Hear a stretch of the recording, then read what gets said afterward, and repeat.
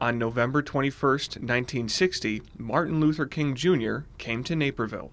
King was invited to speak and meet with students at North Central College by the college's first chaplain, Reverend George St. Angelo.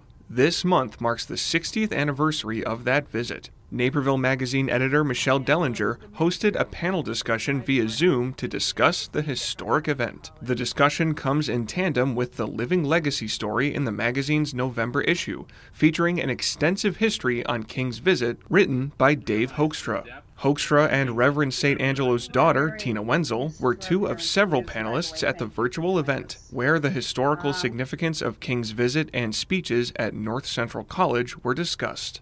It's that kind of a call from the college to transform itself, to transform its denomination, and then to transform the community that I think is really important for us. During King's visit in 1960, Naperville was a sundown town and was not without racial discrimination in housing practices. Though progress has been made in town since 1960, panelists discussed the racism in Naperville's past and present, and how best to combat it in the future. You know, a lot of this really comes down to empathy.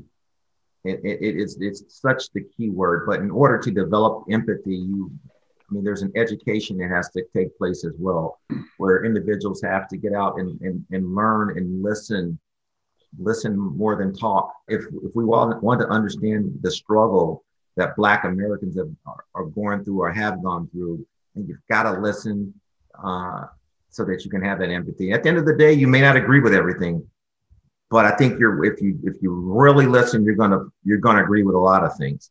For Naperville News 17, I'm Ryan Scrid.